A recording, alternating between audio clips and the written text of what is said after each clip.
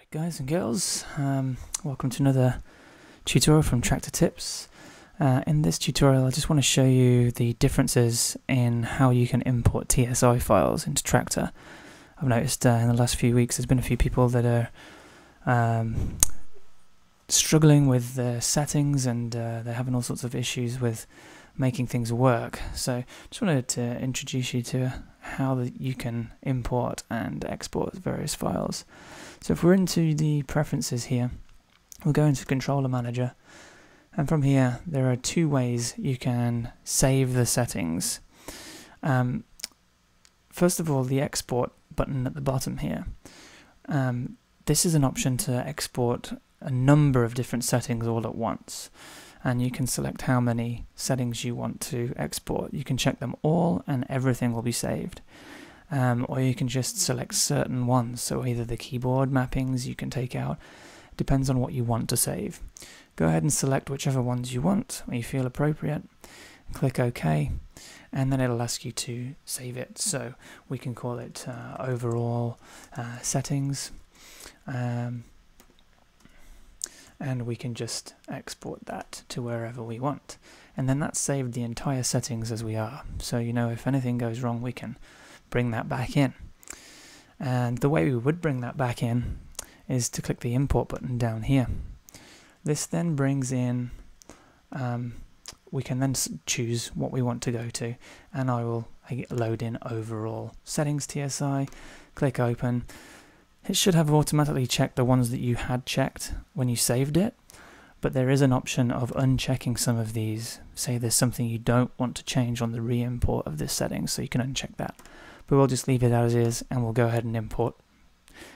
And so we'll go ahead and import that. So now that's imported, nothing's changed. We've basically brought back the same settings. So that is how to save the overall and much larger set of preferences.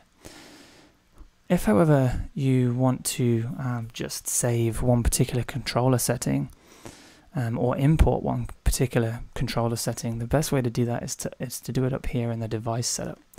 So you have a bunch of different, you may have more than this in here, but as standard we've got the keyboard and X1 that I have loaded in. From here you can choose the edit button and you can export from here. Now this will just export the one device that we are operating with here, so we can call this whatever. This is actually the keyboard, so I'll call it keyboard mapping, and we're good to go here. And we just save that. It doesn't ask us any more options because it's just that one TSI for that one particular controller. Same is true when you want to import, so we can add from here. Say you want to import something that's already in the preferences, the defaults of Traktor when you download it. There's a whole bunch of different controllers you can import. Or say for instance you've downloaded something from the internet, TSI file, you can click import here, and this is where you can then select it. So I'm going to load in the iPad one that we've made here, open this, and then you'll see that we now have an iPad one to select. Once you have loaded this in, it's important that you select the in port and out port to match. Now I know for the iPad it is just session 1 here, depending on what you're using to control the iPad. But yeah, just make sure those imports and outputs are changed to the relevant settings. So the last thing I want to show you is how to delete one of these.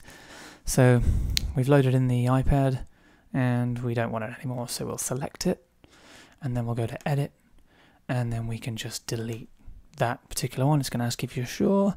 We'll say yep, of course we're sure, and then in panic it says none, but that's not true. They're all right here. And that's pretty much it. So yeah, basically if you're setting overall settings, you want the import and export here.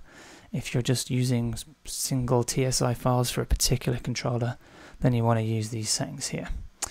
So hopefully that's helped you, and you should now be able to save your settings and import new ones that you download or create. Thanks for watching.